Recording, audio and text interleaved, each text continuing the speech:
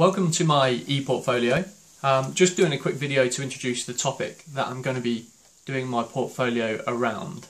I've chosen the topic of values, and I want to look at the power of value-focused organisations and the power that values or core values, whatever you want to call them, can have when deployed and utilised effectively. So the reason that I wanted to look at this, why I wanted to look at this, is partly down to personal experience.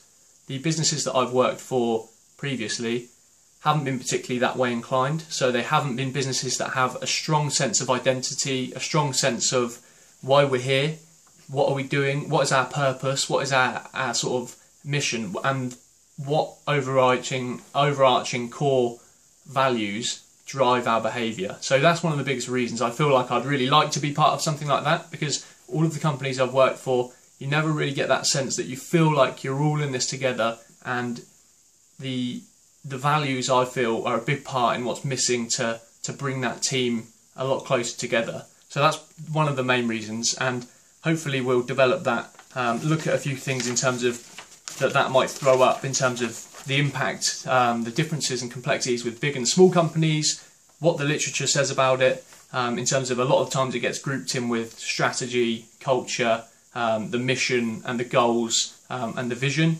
Are they considered a part of culture? Are they bigger than culture? And various things like that. So that's where we're going to go. Hope you enjoy it.